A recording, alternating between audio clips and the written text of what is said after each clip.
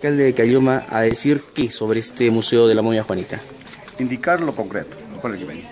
Tenemos la resolución 219 emitida por el Dirección de Cultura, donde nos dan permiso para construir el museo de Juanita en las Pampas de San Miguel. Eso no lo dice el municipio provincial de Caylloma, no lo dice Elmer Caceres Llica, a sugerencia y aprobación de los departamentos de arqueología y arquitectura, tal como indica acá en esta resolución, se aprueba la construcción del museo de Juanita. ¿Quién miente? ¿Julia Barreda o mi persona?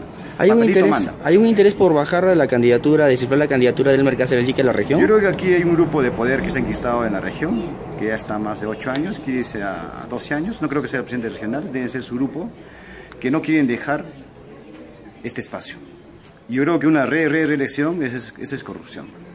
Y por eso quieren un poco bajar la candidatura, entre comillas, porque todavía no voy a anunciar mi candidatura, pero para que no ensombrezca y no tenga ningún tipo de contendor esta gestión que quiere irse a la reelección. Hay un mensaje claro que ha dado al menos la Dirección Regional de Cultura a las autoridades provinciales en Arequipa, Alfredo Zegarra y Elmer Cáceres Llica. Les encanta patear el tablero y burlarse de las normas.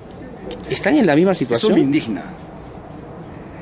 Esa palabra que indica Julia Barreda está digitado por alguien de atrás, porque quiere meter el mismo saco con Alfredo Zegarra.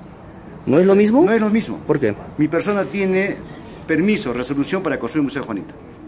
Mi persona ha construido o ha restaurado cerca de 18 iglesias en el Colca con permiso del INC.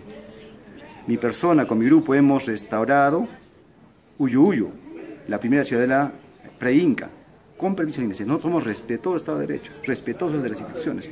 Pero Alfredo Zegarra, eso sí, él no puede. Si tú le preguntas que te muestre una resolución del INC, no va a contar. Entonces no me puede meter al mismo saco y desprestigiar a mi persona indicando que soy otro Alfredo Zegarra más.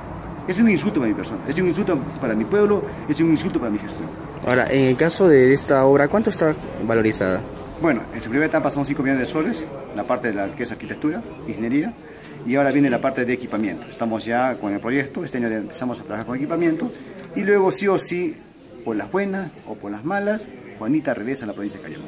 ¿Esta plata no se va a perder? No se va a perder. No existe, como indica la señora Julia Barreda, una denuncia penal ni un trámite administrativo, no existe nada. ¿Y qué Simplemente existe ese proceso en su cabeza que lo suelta a la prensa con el fin de que la población piense que Elmer Cáceres Llica transgrede las normas y que construye un museo encima de restos arqueológicos. Es una mentira, es una aberración. No existen restos arqueológicos y lo dice su institución. Y acá está el acta, acá yo puedo mostrar el acta, donde ellos mismos indican, acá, en esta acta de autorización, donde ellos indican que no existen estas zonas arqueológicas. Y está acá firmado por todas las personas que van.